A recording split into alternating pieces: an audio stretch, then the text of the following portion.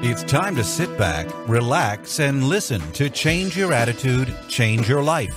Change Your Attitude, Change Your Life will inspire, motivate, and empower you. Live your best life now. Listen, learn, think, and decide. Change your attitude, change your life. And now, here's your host, Joan Herman.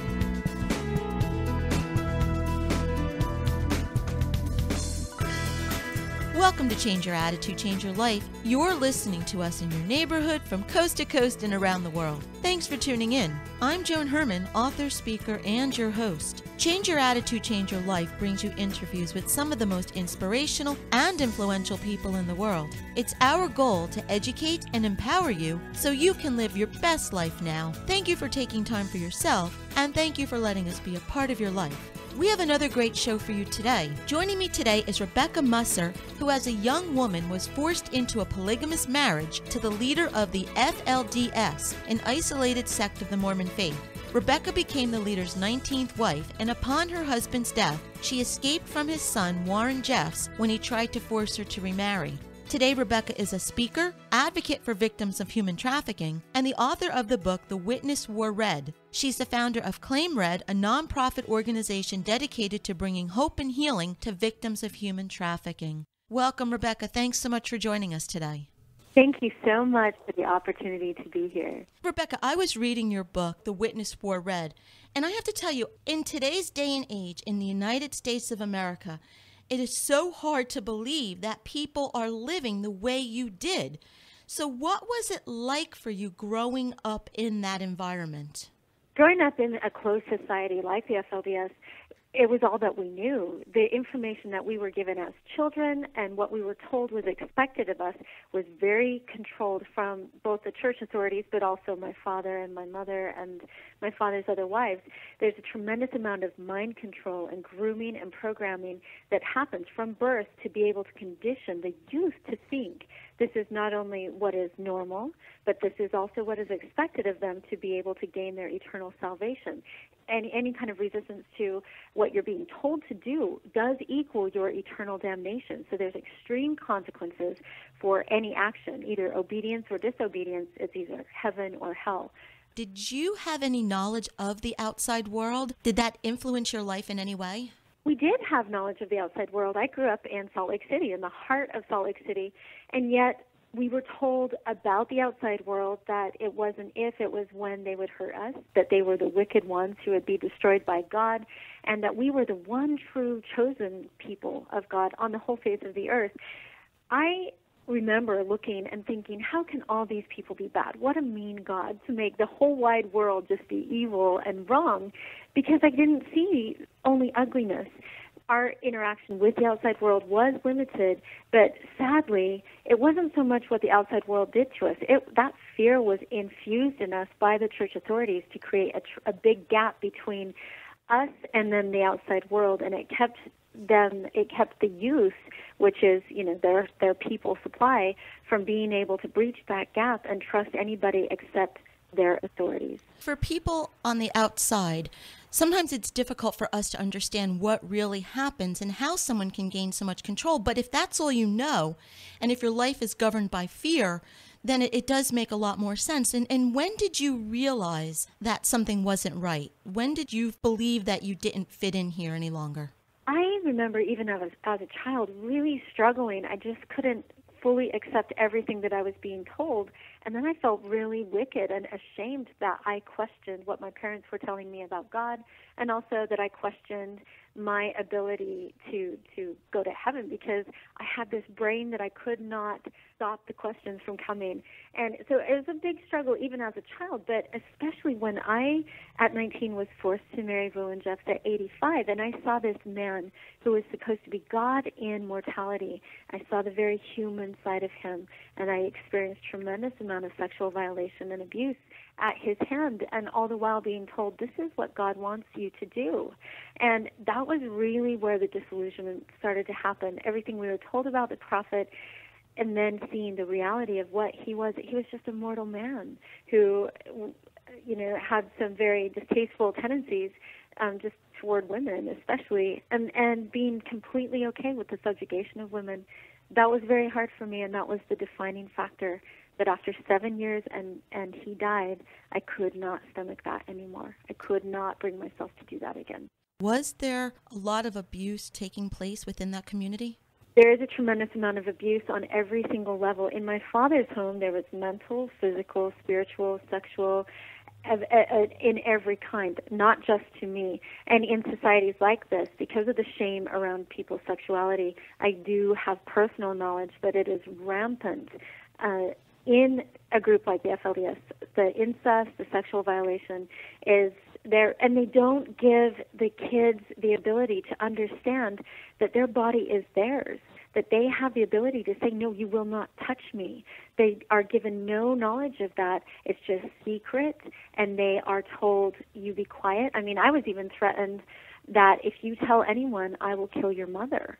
And so it's time, and I think that in speaking out from my story, sexual violation is something that is rampant in every society, on every country, and there's so much shame attached to it. And I think that when one person speaks out, then it gives others the courage to be able to move and speak out about their own shame that they have carried. And it's time to be able to bring light to this and to know that you're not alone in it, and that there is healing possible, and that we have the ability to create that change. So, Rebecca, when you decided to leave, were you free to go? How did you get out from under the control of, at this time, it was the son? For me, I was not free to go. I did not tell anyone goodbye. I could not. They would not have let me leave.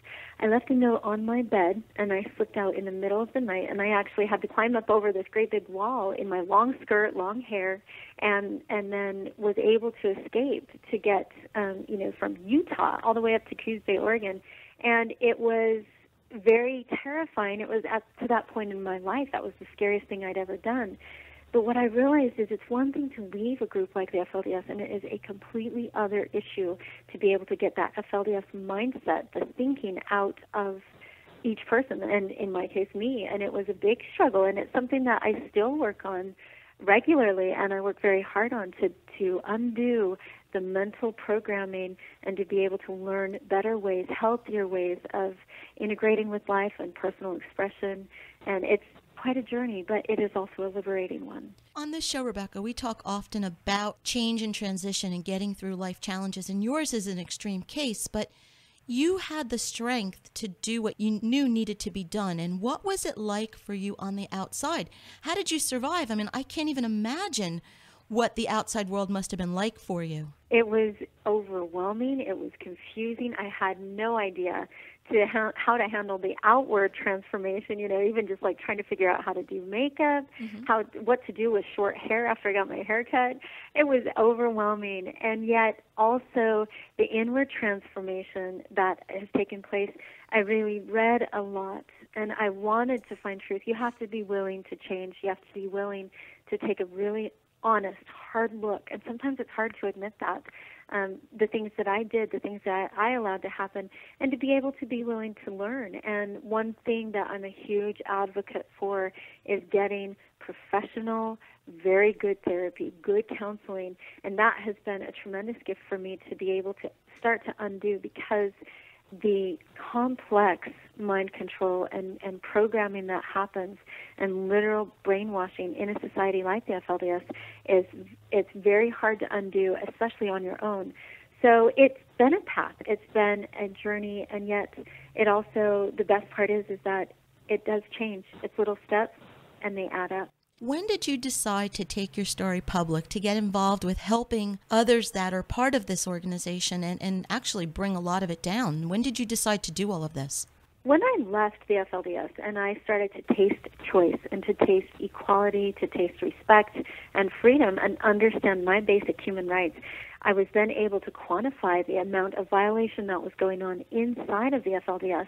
And I knew, based on what I experienced as even the prophet's wife, the amount of violation on every level, and to realize that is not normal, then it gave me just such a fire inside that it has to stop. And I was in a unique position because I was the only one of the prophet's family. That's like the royal family in that culture, to escape, to be able to start speaking out, to be able to talk about what was going on behind closed doors to really create an effective difference.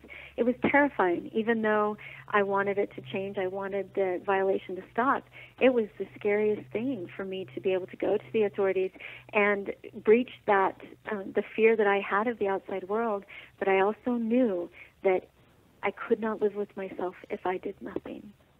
Are you in touch with any of the other people that got out? I am in touch with some of them that get out, and everybody leaves a society like this, and they're on their own journey, and there's many different paths. Some who have left are grateful, and a lot of them are women who experience the same kind of violation. It's interesting, though, because for the FLDS men, when they leave that group, they lose a lot of their control. They're told from birth, you always have power over women. And yet, for the women who leave, it's the most liberating thing because you all of a sudden have freedom and equality. And so it's a mixed perspective for others, whether they agree or disagree with what I've done in the courtroom. And to me, everyone has their individual right. I do have a tremendous amount of love and compassion for everybody's journey, and I hope that in the end, everyone will experience peace, they will experience healing, and to be able to understand their human rights and be able to protect those and respect those in others. Rebecca, there are so many different ways that people can become enslaved. What do you believe your life can teach us about the power of choice? I think that one of the greatest gifts of my story is that it is extreme in nature. The details are extreme, and the best part is it's easy to teach from, and I think that we can see that it doesn't matter if it did not happen that way overnight, and the FLDS did not become the extreme group of oppression that they are now overnight. This happened in little steps for over 150 years.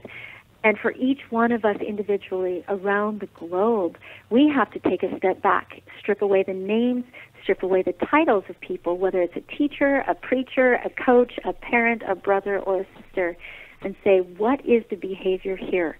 Is it respecting me? Am I respecting the rights of others? And then judge based on that. And it's time that we educate and teach skills about that, because this is a global problem.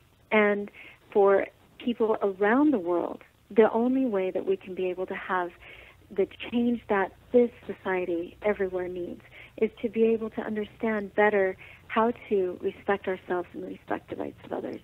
Rebecca, what is your advice to anyone in a situation where he or she doesn't think that there is an option? And it can be something as extreme as what you went through, or just being trapped in a job that they hate. What would you offer to tell that person that they do have options and power over their own life? I would say that you don't have to know all of the steps to get out of your situation. As overwhelming and as stuck as it may seem, that you don't even have any idea of what's next, I would tell them there absolutely is an option, there is choice, and it begins with taking an action. And that might be something small, but just thinking about it is not going to change it. I thought about getting out of my situation a whole lot, but nothing changed until I climbed over that fence to be able to get to my freedom.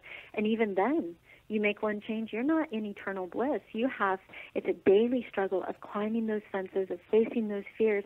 But more than anything, I want them to know, regardless if they have the support of people around them or not, there are people in this world, there are people who can relate, who can give support, and to breathe hope into their courage, into the possibilities of life being better, because everybody deserves to be happy. Everybody deserves to experience equality and to know what choice is, and then to have that freedom to choose. The book is The Witness Were Read by Rebecca Musser. If you'd like more information, you can visit her website, RebeccaMusser.com. That's MUSSER.com. Rebecca, thank you so much for being here with us today. As I said in the beginning, it's very difficult for us to understand that in today's day and age, in the United States of America, that there are people with such limited freedom. And I think your message is so powerful about the importance and the value of our freedom, something that a lot of us take for granted, and that we have choices in our life. We are never trapped, and we should never be enslaved. So thank you so much for this really powerful message. I'm so happy that you were here with us today. Thank you so much for having me. We'll be right back. Hi, this is Joan Herman, host of Change Your Attitude, Change Your Life. Did you know that Change Your Attitude, Change Your Life has a free monthly digital magazine that can be read online or emailed to your inbox? Every month, nationally recognized leaders in their field provide information to educate, inspire, and motivate you. We believe in a holistic approach to life, incorporating mind, body, and spirit. Check out a copy of Change Your Attitude, Change Your Life 24/7. Visit cyacyl.com and be sure to tell your friends.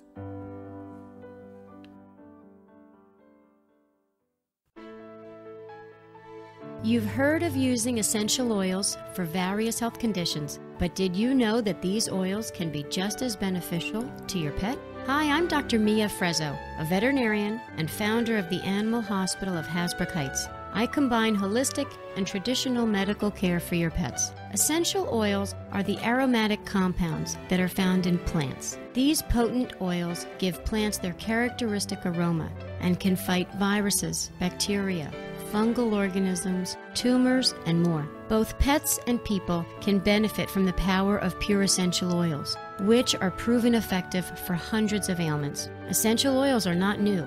The history of essential oils dates back to ancient times in which plants were the first medicines. Today, we are returning to a safer, natural approach to illness, and essential oils offer a complementary therapy to traditional medicine, since they do not have any side effects and do not interact with any current medications your pet may be taking. Essential oils may be used topically or aromatically, or taken internally. Many physical and emotional conditions may be addressed through the use of essential oils, ranging from allergies to headaches to indigestion, insomnia, anxiety, and so many more. I'm Dr. Mia Frezzo. For more information, visit vetinheights.com.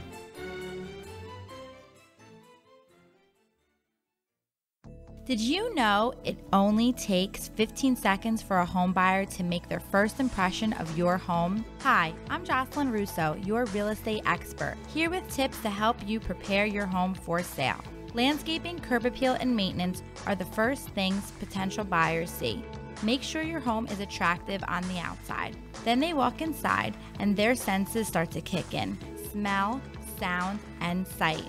Making your home prepared to the highest potential will give the home seller the biggest return on the buck. It's similar to running a marathon. Are you going to wake up one morning and say, hey, I feel like running a 27-mile race today? Preparing for a marathon takes time, energy, and effort, similar to selling a home. Now, what does this mean for sellers? First, walk around your home with your realtor and make a list of items that must be repaired. Clean and declutter. Remove extra furniture, knickknacks, and dust collectors to give the person clear vision of how their belongings will fill the room. A well-staged home translates to a higher selling price. For more information or a free home staging evaluation, please call me at 973-704-4541, or you can find me on Facebook at Jocelyn Russo Realtor. I'm Jocelyn Russo, your real estate expert.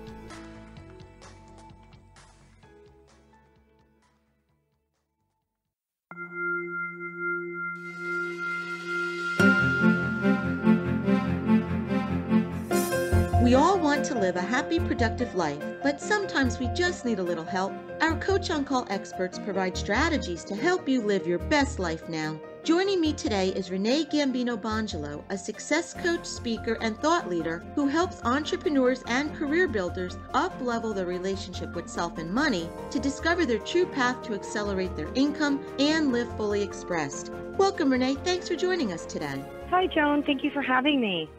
Renee, we talk about the mind-body connection on this show, and it makes perfect sense when we're discussing health and wellness.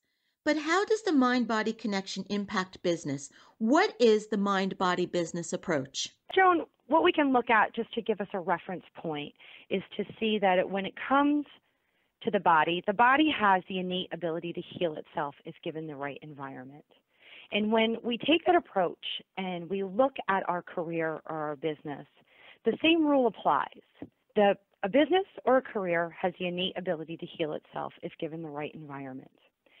So when we look at our health and wellness, we look at what decision we're going to make in order to have optimum health and wellness. So same thing happens in a business. We have to make a decision on what's going to give our business or career optimum health and wellness. So if it's to increase our income, if it's to increase our client base, if it's to move up in our career ladder, we have to diagnose what's going on. So we look at where are we not getting what it is that we really want? Where is our business or our career impacting our life, and where are they not aligning? And so once we diagnose the problem, then we can look at it and say, okay, what kind of treatment plan do we want to put in place here? So that's about putting a real clear vision together, and that would be the course of treatment. And then we put together the steps to get there. Is there a formula to be able to do this? Well, we definitely have to start with a clear vision, but one thing that we sort of get caught up in is we have this really big vision for our business or our career, and we try to go from A to Z. So what I help people understand is you have to have a clear vision, and that vision should be as big as you can dream, as big as you can think. It might even be, a bit out of your comfort zone, which I highly recommend.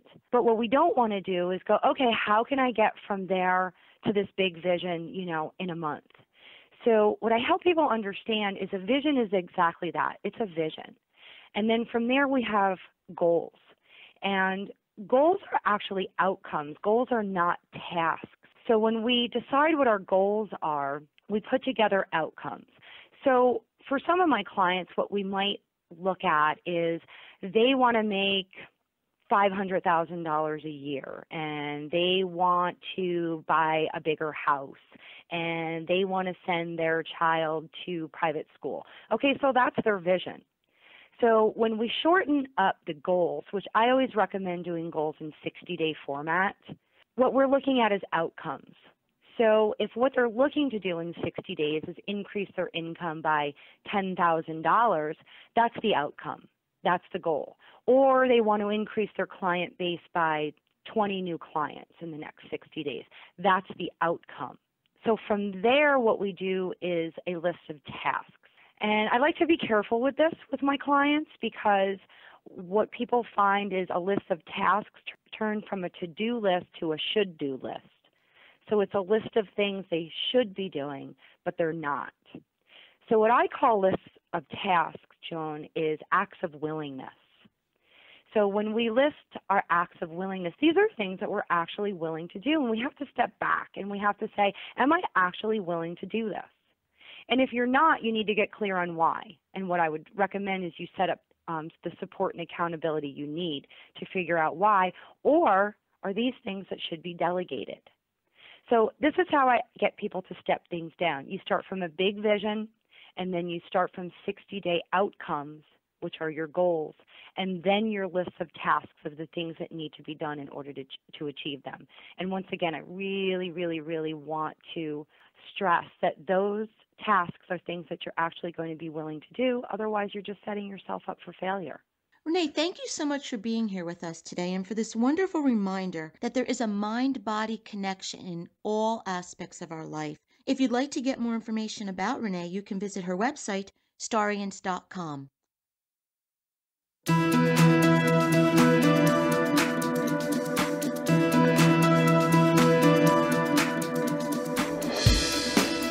Thank you for joining us today. We hope you found the show informative. At Change Your Attitude, Change Your Life, we believe that knowledge is power. Take what you've learned, apply it, and live your best life now. Remember that the information provided are the opinions of our guests and should never replace the advice of a professional who knows your personal situation. If you'd like more information, visit our website, cyacyl.com. That stands for Change Your Attitude, Change Your Life. While on the site, listen to past shows on demand, read the digital magazine, take part in the book club, and be sure to follow the show on Facebook and Twitter. Until next time, this is Joan Herman. Thanks for tuning in.